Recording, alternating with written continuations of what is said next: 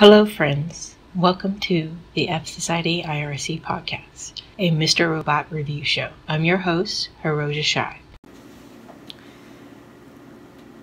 Hello, this is HiroJa, the moderator of this channel, and this is F Society IRC podcast, a Mr. Robot review show. And this is the theory episode, if you will. And I haven't done one this season because this season's just been so good and just so, and I have really no idea where the show's going, what's going to happen, what theories they are. So I thought I should cover really some of the major theories that have been happening within the community within the last basically since the inception of the show, and we'll see if any of them pay out. R.I.P. the plane theory, which was the theory discussed last time in episode 410. Gone, which was the Darlene and Dominique theory that the two of them were gonna die in an airplane crash, which is a kind of a negative conclusion instead of a positive one where they would run away together and live happily ever after, which really didn't happen. But one of them did leave in a plane, and fingers crossed for 11 Dom doesn't die in the ocean in a plane crash or anything like that. But just fun theories that people have had for quite some time about this show. Some of them panned out, some of them have kind of been close to the truth. Really only one I can say is actually and I'll have a link in the show notes, as an actual bona fide predictor, if you will, of something that actually happened on the show, which was the 71 buildings blowing up. But that goes to from the on pirate satellite Joseph Ho's theory that he had maybe 3 or 4 episodes before that actual event happened. But these are some theories that people have been bantering around for a while now about the characters and what's going on in the show, what the end conclusion is. So, and I'll have a link in the show notes to all of this. So this post comes from, this mostly is coming from Reddit. User Tom BH, about a month ago, he did a summary of the major theories. This is his little introduction paragraph. There's obvious too many theories to list them all, so let's focus on the ones that pertain to what I think we can all assume are the two main characters, which is Elliot and White Rose. Any theory is valid for inclusion here, no matter how many holes it has. There's always something interesting in every theory I've read, but perhaps limiting theories to only those that have been articulated through a self-post will help consolidate the diversity. I'll try to list them in order of their perceived popularity, and he lists Elliot as the main character first. So, the third altar. So that's something that's been talked about for quite some time. So almost, I would say, the first season, about and I've talked about the 3 faces of Elliot, that there is a third altar out there that we have not quite seen. So he breaks it down like the third altar is, and then there's the friend, us, or the friend that he talks to, the audience, the mask, Sam Spiel, which is the childhood friend that Elliot has, and then the fake name he used to get into Iron Mountain to do the initial legwork for the hack for shutting down the E-coin into that mountain, putting that Raspberry Pi.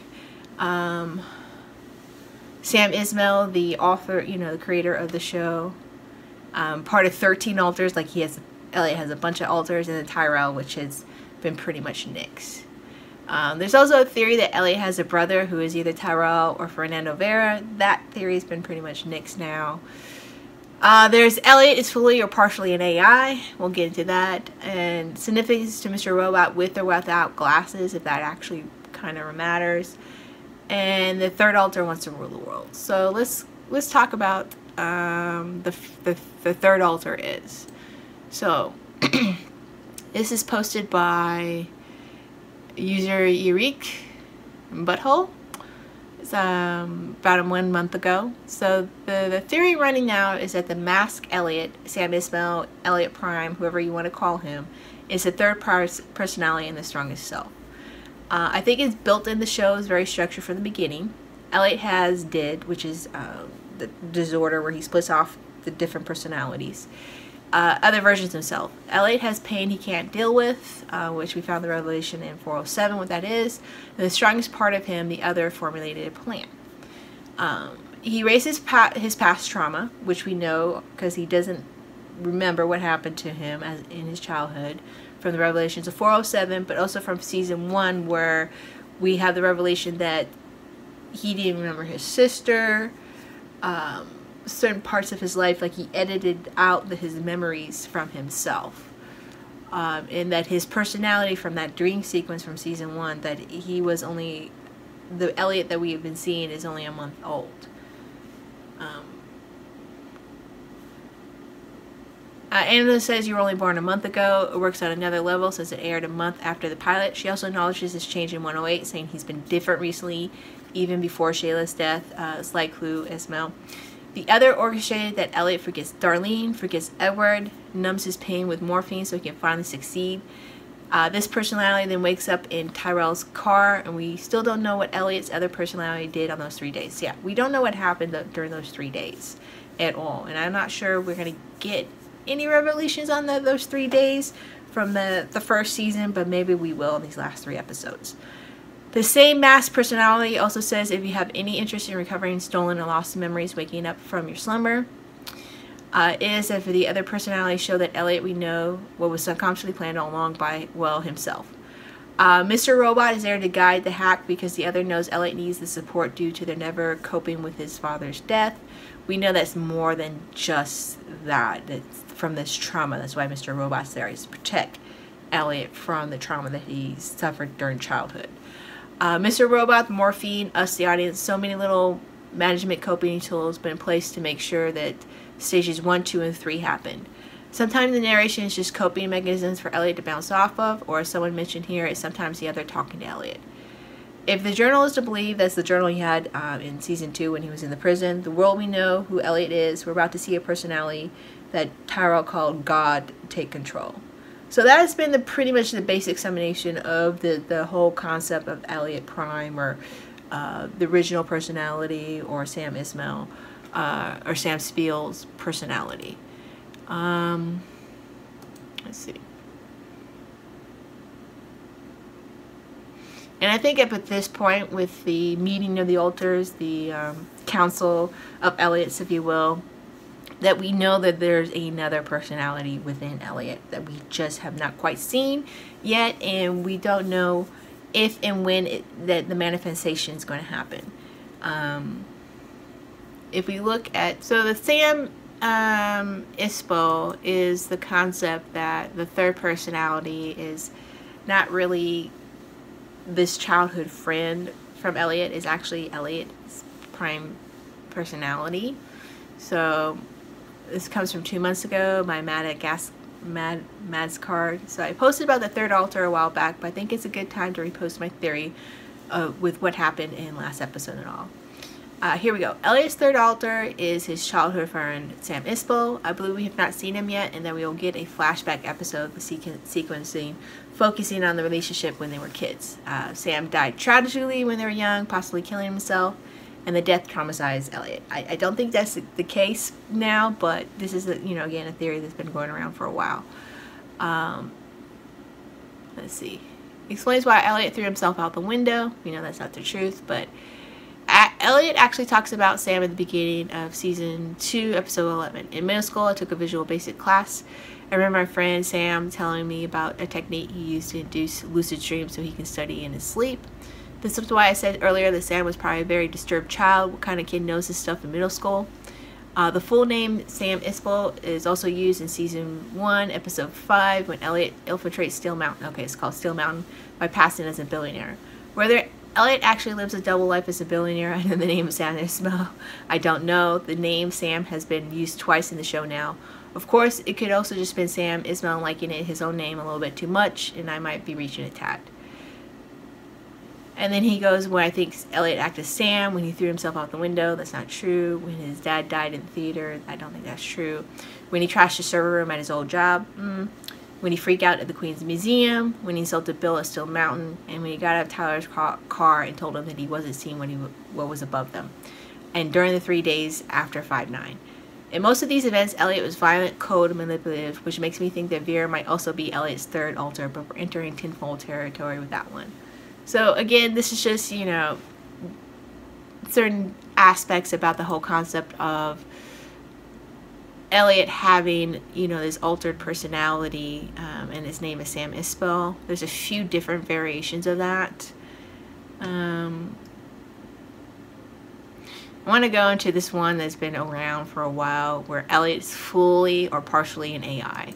This is something that has to tie in with the Washington Township machine, where people think the machine is either creating clones, pulling people for alternate universes, or is an AI, and everything that we're seeing is just this program running through to create something, if you will. So this comes from like literally like 3 years ago. So spoilers for season 2, episode 12. This is from Dami STL, looking at the AI transhumanism again after tonight's episode. He says, I'm really on board with the AI related theory of tonight's episode. I've been perturbed by some things in the past episodes that didn't make sense with the narrative of the show, but they're starting to make perfect sense within the context of the theory. I did a search on AI theories, and some of this is not going to be anything new, but I'm hoping to add a more developed theory and a new perspective from last couple episodes. I will also discuss how some of the stranger, inexplicable behaviors in the show might fit neatly with the theory. Tonight I'm especially enthralled by the scene where Tyrell confronts Elliot with a gun and their standoff that ends with Elliot getting shot. This is a very interesting monologue exchange that happens around 4:50. Elliot says he doesn't exist. I'm the only one that exists. It's time to finally take back control, real control. At this point, Tyrell shoots him. My theory, which is analogous to some older threads and theories, is that Elliot is at least partially an AI that is implanted into a human body for something like a test drive or attempt to hyperize a strong artificial intelligence with a human being towards some kind of transhumanism end. It has limitations, as most people involved with AI ethics today agree early iterations should common worry problems of the real world today is that a strong AI will break loose of the bonds programmed into it and become extremely dangerous and uncontrollable. You know, Skynet. What we saw in this scene is the sentence realizing bondage, another theme of the show, and something become a real danger. Tyrell shot it, potentially with the implication that it would be more than just a provable system reboot. So I propose that the show involves varying layers of conspiracy and storytelling involved. Part of the story is about a machine, a super intelligence, trying to integrate into the world and into a human body. Presumably its creators have decided that being in the body is the best bet, perhaps to attempt machine kind moral/ethical learning. Perhaps is the only way that they figure out how to be able to shut it down if they need be. We view it as malfunctions and inadequacies of the integration through a variety of distortions and interesting perspectives. Mr. Robot, perhaps Ellie's real dad. Pre-transhuman upgrade, perhaps not. Acts as a sort of assist or override protection program and sentence to keep it on track. So we know what Mr. Robot's actual real purpose is. The theory kind of goes on, but I just want to kind of touch on it a little bit. Like there's been this concept that where either Angela, Darlene, and Elliot were taken as kids, especially with Darlene having been kidnapped as a child, tells that story to Cisco, and they've been implanted with this like a chip or something like an AI type of a system, and that's why they are the way they are. And this is all like a big lab rat deal going on where, you know, White Rose or eCoin or something to that extent are trying to create, you know, artificial intelligence. I don't think at this point that that is the case. I don't think we really know what the full purpose of the Washington Township machine, but I think we are going to find out very, very soon.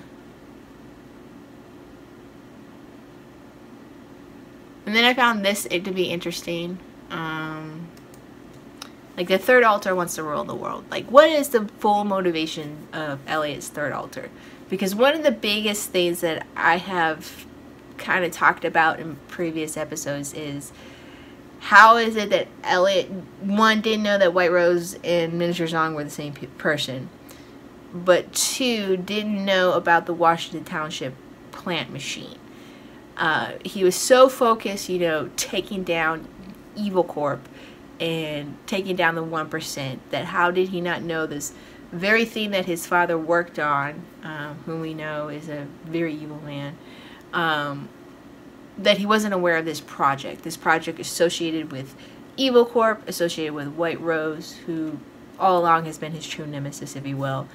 That, like, how was he not aware of it? And was this, all of this, the end goal was to destroy this machine that was created by his father, you know, or at least partially created by his father, as a way of, I don't know, destroying his father, getting back at his father, maybe ending whatever evil project that is. I think we might get some flashbacks in the next couple episodes that might close or fill in some gaps, like the 3 days Elliot went missing, maybe his transformation from the Elliot Prime, if you will, to the Elliot that we know. But really that safety deposit box that his mother had kept, maybe there might have been the plans for the Washington Township plant in there, and Elliot has it, and maybe that's what started all of this. You know, because I don't think they don't mention things in this show and not address them in some fashion or some form. It might not be in the way that we think, but in some manner they bring it up. Like Irvin writing a book, right? It was like kind of like a throwaway character thing about Irvin, and it gets published and you see it out in the world. Like little tiny stuff like that. I think that it's gonna come back about what was in that safety deposit box, and it might have been the plans for the Washington Township plant machine, or what its purpose is, or maybe even how to take it down.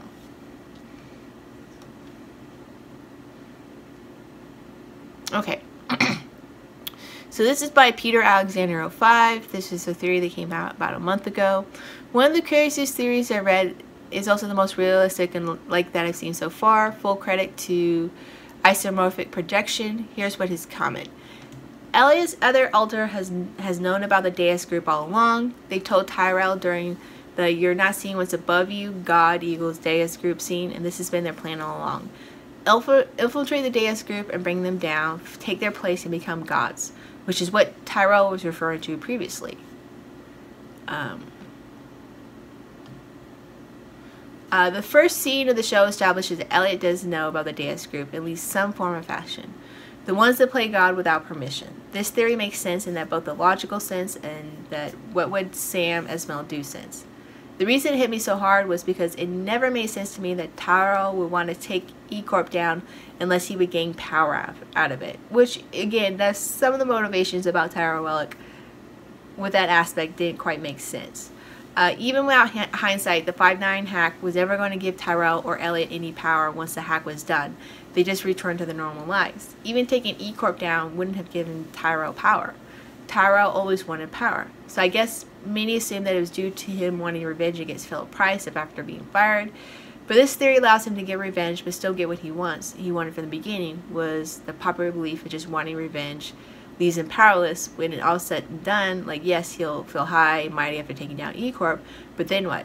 What does he get afterwards? Nothing. And he certainly wouldn't become a god by doing it either. I also agree that Elliot is not the original personality, but one created by the original, which is why Angela said you were only born a month ago.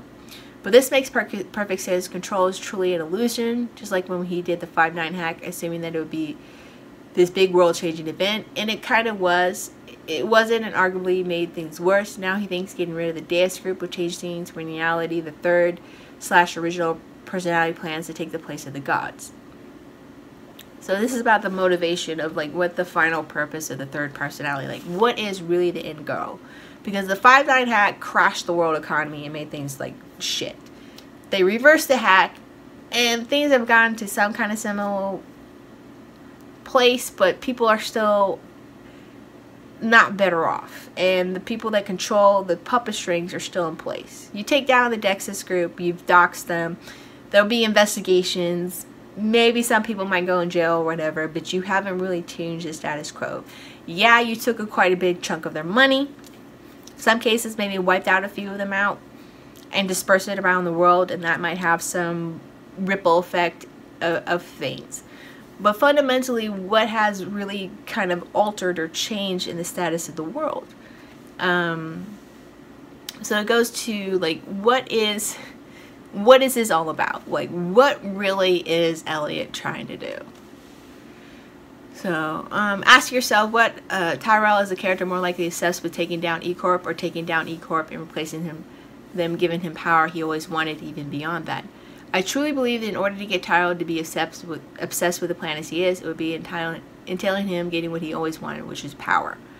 Tyrell never showed any signs of having a sense of justice or being revolutionary. We're really supposed to believe just because he's obsessed with Elliot, because he wanted revenge over being fired. Plus, we sort of just brush off when Tyrell says we're supposed to become gods together.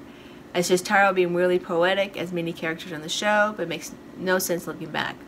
Doing the 5-9 hack doesn't make Elliot or Tyrell become gods, more like heroes, at least from the standpoint of Elliot and Tyrell. If this theory is correct, then they literally would become gods. So it goes back to again to, like, basically the motivation here.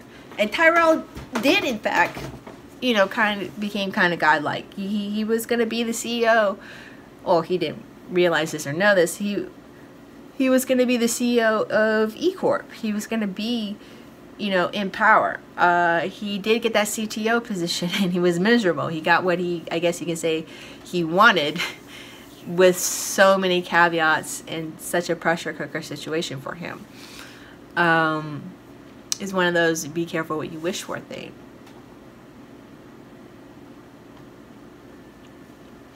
So the one thing I found problematic about this theory is how Elliot and Tyrell will replace the Dessa group or White Rose. As we've seen so far, Elliot has an answer for everything and has done some incredible things. So it really isn't a stretch that he could have something cooked up to get it done. Also, the theory lines with Vera wanted to rule New York.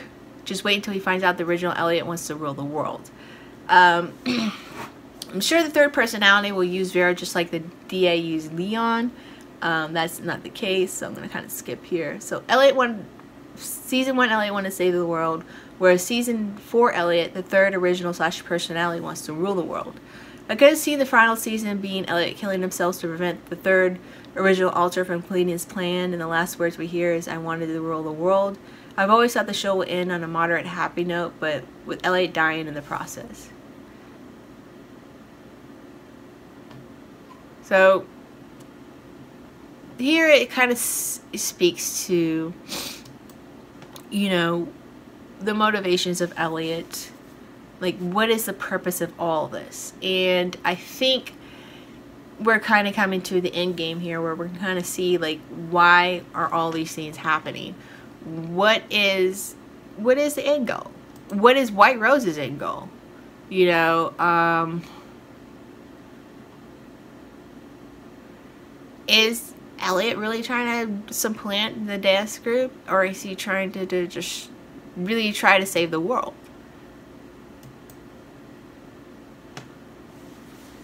Let's see. Okay.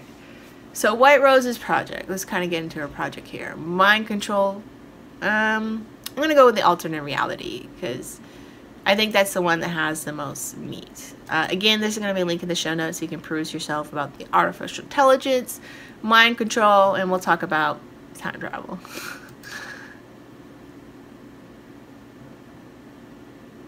So one of the biggest things that people have stated was that the Washington Township machine is a device that is an Einstein-Rosen bridge, a wormhole, basically.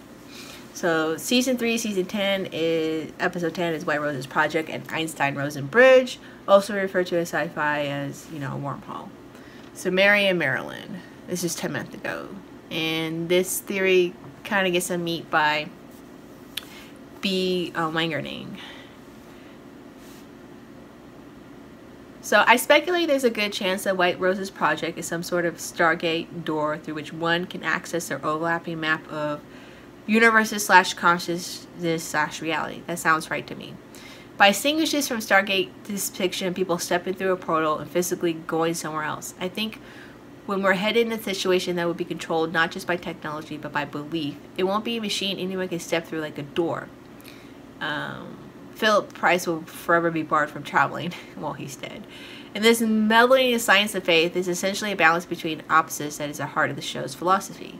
And someone like Elliot, who already partially disbelieves his reality, is probably the ideal candidate to mentally travel to a different one.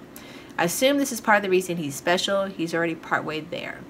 But I think whatever happened in the WTP incident was perhaps an early success. White Rose attributed to Edward about maybe the success cracked open the door between adjacent timelines, enough for someone like Elliot to experience them without knowing. I agree that someone Elliot is a key. He describes it that way explicitly in season 1. I think we kind of know what the key is now. I don't think his computational abilities, though. White Rose says she has the necessary tools to accomplish her mission. Somehow it's Elliot's rage that will open the door. I just don't understand the mechanisms in which his rage accomplishes that though. The only thing I can think of is that White Rose is stoking Elliot's rage as a way to motivate him to fully utilize his abilities he already has. We've seen him bend the world to his will. Maybe he just needs a reason to do that on a grander scale, like a Superman turning back time.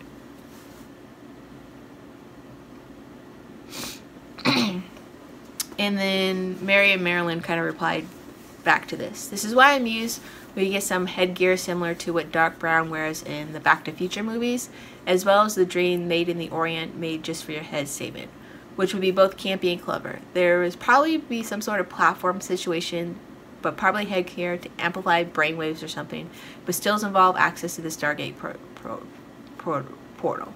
And it kind of goes a little bit more. So basically, the theory is the Einstein-Rosenberg bridge is what White Rose has built, and they're going to, she wants to travel to, or send people to travel to, these alternate worlds. And we know her motivation for that is because of her lover dying and living in a world where the two of them can be together. You know, she's there as her true self, and you know, her lover's there as his true self, and they can live, you know, kind of a happy existence. I'm not sure how much of that is going to be true, but this machine does something. I mean, it can't be all crap, if you will. It can't be this big con that Philip has been saying about White Rose, about the machine, about what her motivations are and what she's doing. Like, it's a con job. But like I said, we're gonna kind of get answers to that. So there's that. There's that theory about, you know, accessing alternate realities. And then there's the one about time travel. So a grounded time travel theory comes from binary descent. Now there's other ones where it kind of operates like the Einstein-Rosenberg bridge, where people are actually, like Back to the Future, traveling back to time, whether it be their conscious or their body. And this one is more of a conscious one, but I know this time travel theory has been kicking around, but I think maybe it might be grounded in reality. According to, these are some scientists, Wheeler and Ho's theory that these singlets should have the ability to jump into an extra fifth dimension where they can move forward or back in time and appear in the future or past. So a signal can be sent back and forth through time. So one of the active things about the approach to time travel is that it avoids all the big paradoxes. Because the time travel is limited to these special particles, it's not possible for a man to travel back in time and murder one of his parents before he was born, for example. However, if scientists can control the production of Higgs singlet, they might be able to send a message to the past and the future. So like a radio transmission or a message in a bottle, you just fling it, it goes to the designated location, someone picks it up, opens it, and reads the message. White Rose could simply be planning to communicate with herself in the past via the machine and control Higgs singlet particle. She will use the machine to hack time, which is something that White Rose has been very obsessed with. Elliot could hijack the machine and communicate with Edward as involved in the project originally. White Rose has maintained a strict adherence to schedule, and the reason of this would be to know exactly where she would be and what would be happening at any given moment in her timeline. So this has already happened. So she already has a plan. Like, she accomplished the task of building the machine and sending the message, and we're seeing her fulfilling what that message is being done. That's why she needs to get the project to the Congo to reassemble it and again send the message back to make sure that all this is going to happen. It's interesting because the Vanderbilt name was very prominent at the train station.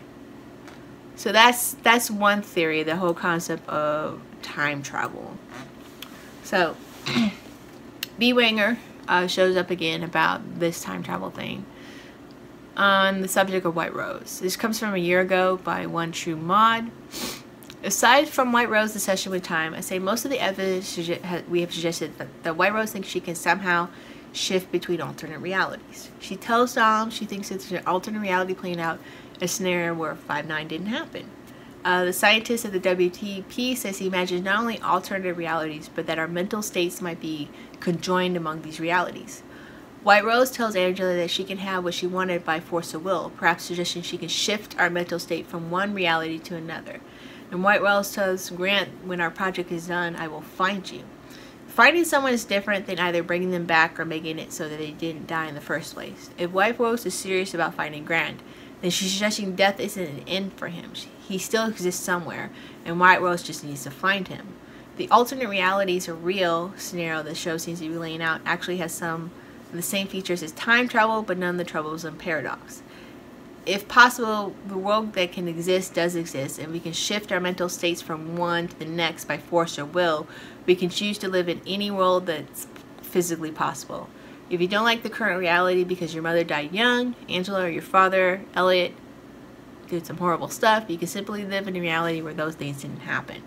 You don't go back in time and fix the problem, you just choose a timeline where the problem never materializes.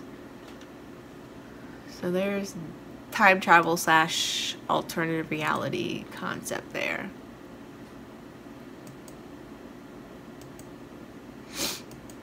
So I thought, it'd be just kind of fun to bring these out there to see how much weight can be given to these theories, how much of them are crap, or we just are not going to know, or we're going to get some kind of way different answers that no one had perceived or conceived, but upon maybe rewatching the series, you're going to go, oh, okay, that's what that means, that's what this means, that's why this is happening, and build off of and stuff like that. Like I said in the previous episode, I think these fan theories are fun. They're fun for me. I like some of them to happen, but if they don't happen, it's not too upsetting for me personally. I think it's just a great way to interact with other fans. But as far as the show itself, I'm just, whatever happens, and I think I'm going to be fairly satisfied with what's going to happen with the show. So I'm going to end this with why White Rose has let Elliot have so much rope for so long. I think that needs to be answered, given what her position is right now, of being on the run, being one of the most wanted people in the world right now, the collapse of the DX group, the loss of funds, and her project has not quite shipped out yet. So it's still in danger, it's still a threat. So it'll be interesting to see what will happen. So that's it for this. It's just a summation of some of the big theories out there. You have the AI, the third personality alter, its motivation, does it want to rule the world, time travel. I think those are the pretty big ones that everyone has that are kind of left for the show. So my name is HiroJa Shibe. You've been filled in, I guess you can say. I'm closing this channel. This is F Society IRC Podcast, and until next time, friends.